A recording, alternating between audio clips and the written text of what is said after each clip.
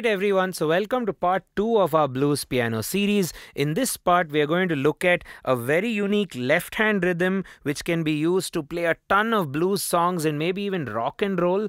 And then we look at an iconic right hand rhythm which can be used to play everything, not just blues, even pop music. We'll also look at the way the blues time feel works. We'll explore a little bit of swing. What is swing? What does it mean to us?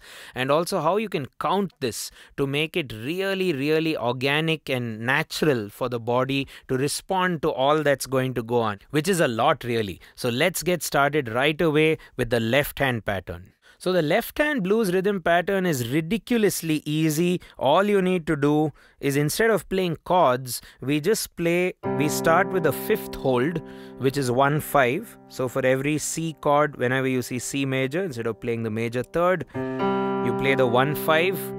But then to make it more dynamic, you play 1-5 and 1-6. So you go 1-5, 1-6, 1-5, 1-6, which for the C chord will be CG, CA, CG, CA. That's pretty much it, isn't it? That's one bar. 1-5, 1-6. Okay, so if you're doing the first line of I'm tore down, well, I'm tore down, almost level with the ground. Yeah, right? So 1, 2, 3, 4, second bar, 2, 3, 4, third bar, 2, 3, 4, fourth bar, like that. And now we have to move to the next chord. So if you have to go to the F chord, which is the 4, you do F, C, which is the 1-5, F, C, and then couple it with the 1-6, which is F, D, F, D, F, D, F, okay, F, C, F, D, F, okay. That's your 4 chord rhythm. And now coming to the 5 chord. Whenever you get the 5 chord, which is just once in this 12 bar blues progression, you do 1-5, GD, 1-6, GE. Okay, so with the 12 bar form. And in the right hand, just keep it very simple. Hang on a bit with the right hand because we are going to do another proprietary blues rhythm in the right hand as well, coming up very shortly. For now, we just hold the chord if you can. If not, just only do the left and then bring in the right. So I want you to play the iconic left hand blues rhythm in the left and then hold the chord in the right. That's pretty much the deal right now. So it's pretty much the way we work. 4th bar of the 1 and now 4, 2nd bar, back. 2nd bar of the 1. Last line, G, F major, and C. Let's now do it with some singing. Well, I'm tore down, almost level with the ground. Well, I'm tore down, almost level with the ground. The same bouncy rhythm. Well, I feel like this. Oh, well, my baby can be found. One more time. Well, I'm tore down, almost level with the ground.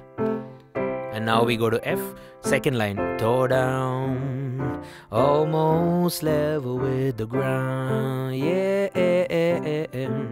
Well, I feel like this. Oh, well, my baby can be found. Yeah. Okay, there's another thing you can do to embellish the left hand by adding 8th notes. And blues has a very unique rhythm style in the sense that the 8th note is not played straight. It's not done as da da da da da da da da da da da da da. It's done as da da da da da da da da da da da. It's always done like that. Da, da, da, da, da, da. So when you have to play the left hand rhythm with a little bit more punch or a little bit more dancey rhythmic vibe, instead of doing for every chord, you can end up doing 8th notes or quavers in swing.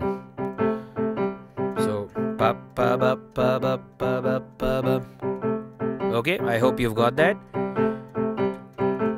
Also notice the tonality of my left hand.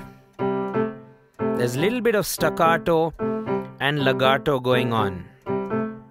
Okay, I'm trying to keep my wrist very relaxed because this can hurt. This can heat up your hand, especially the forearm. So try to relax your wrist when you play.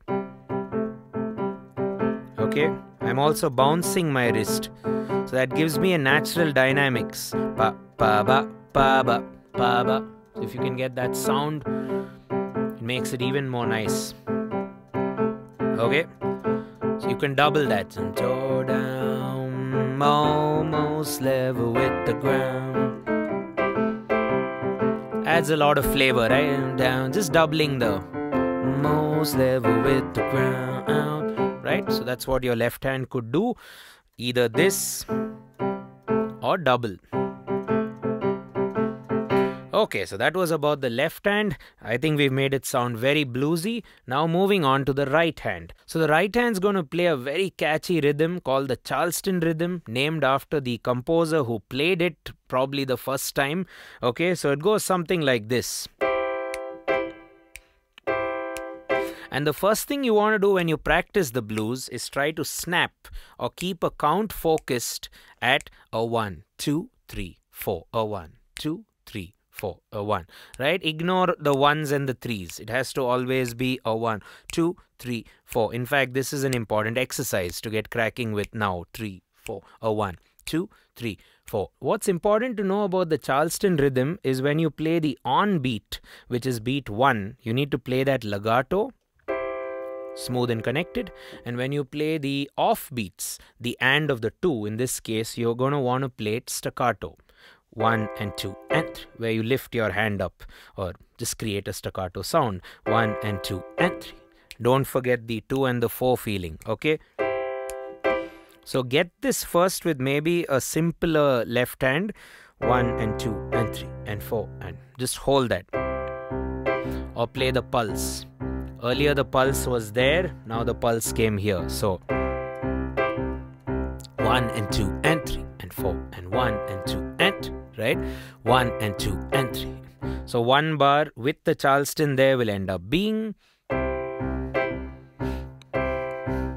Okay, and with Charleston you can also make it even more interesting. You can do the and of the 1, start at the off beat, and then the next hit will be at the on of the 3. And remember what I said earlier, when you hit the on beats, that's 1, 2, 3, 4, you should hit it legato. And when you hit the off beats, we follow that rule or objective to play it staccato. So this is what I would call as the displaced Charleston rhythm, where you start at the and of the 1 and then go to the on of the 3. That will be something like this. 1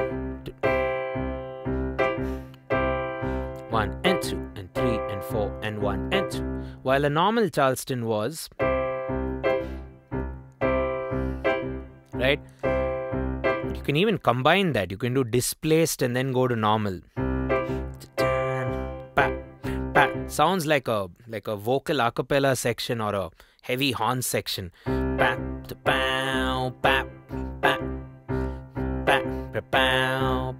follow the blues. Next chord, F, and back to and then the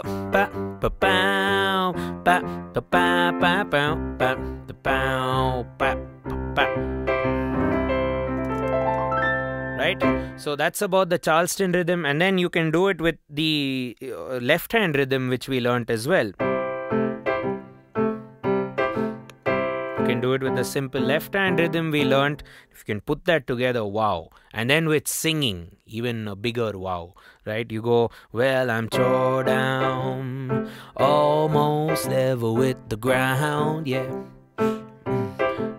Well, I'm tore down, yeah, almost level with the ground. The pop. Well, I feel like this. Well, my baby can be found. Right? So there's a unique thing happening there and a unique thing happening there, right? Harmonically and rhythmically, which is quite awesome. So it's a great exercise to practice chords, chord rhythms, and it's a great genre. So now that you guys have got the Charleston rhythm, either starting at the 1 or starting at the and of the 1, or maybe then combine both those rhythms together, you can also make the chord in the right hand a little bit more spicy. Instead of playing just the simple, mundane, commonly used major chord, you could look at a dominant 7th chord. So let me show you how to form this dominant 7th chord. You take a major chord and add that dominant 7th note, which is a 7 flat. So for C major, you need to add that B flat into all of your shapes. So if you play in this shape, the B flat comes there. In this shape, the B flat comes there. So if I'm in this shape, play C major and then tell yourself, how do I make it sound more bluesy or more colorful? Bring in the dominant 7th chord, which is B flat. And now if I want to do F, what is F's dominant 7th note? E flat. Okay, and then the G chord, you can add its dominant 7th, which is F. By doing this, it will give your chords a lot more texture, right? So it will sound something like this. Doing the Charleston. Okay.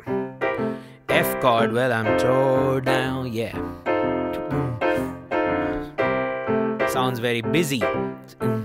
When I feel like this.